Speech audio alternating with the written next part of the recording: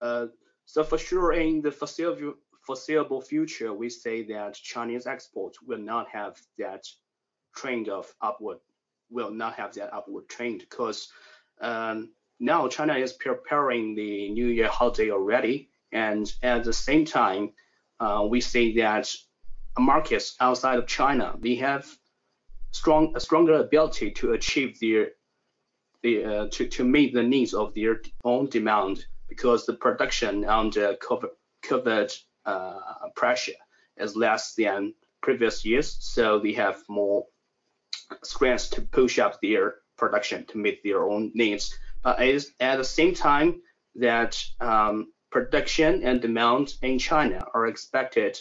Of course, the government also wants to control it steady at the same time to just to promote its inner circle, economic circle, what is regarded as by the central government.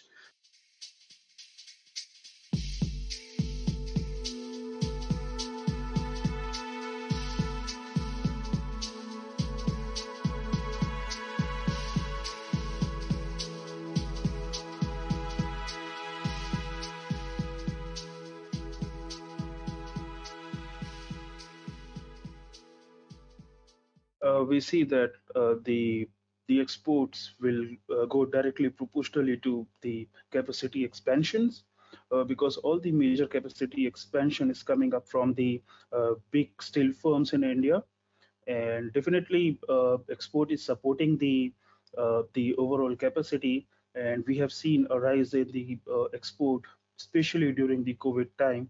So going forward, I think the exports will definitely support the capacities which India is planning to expand in the coming years.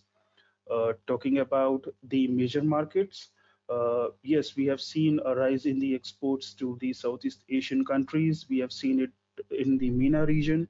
So I think like we have a positive sentiments coming up for the Indian steel industry, both in terms of capacity expansion and in terms of supporting exports with capacity.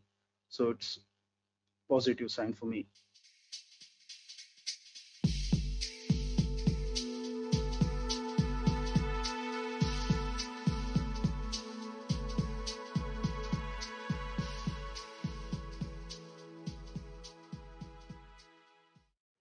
The markets are actually, I think what's been happening is that there's been reluctance from the mills to actually pay more for scrap.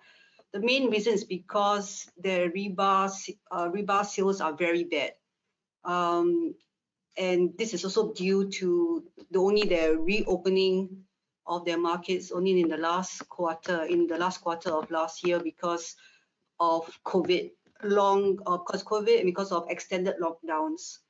So now we see them, if they were to buy, there's been very small orders. I hear recently of a major steel mill in Vietnam buying some scrap because the licenses was going to expire, the import licenses. So they're very unwilling to book scrap.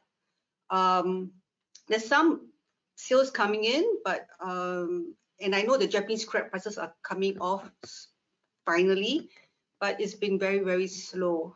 As I think you all know that the region here is mostly a price taker, so it's been quite hard for the mills over here, the EAF mills, to accept higher scrap prices.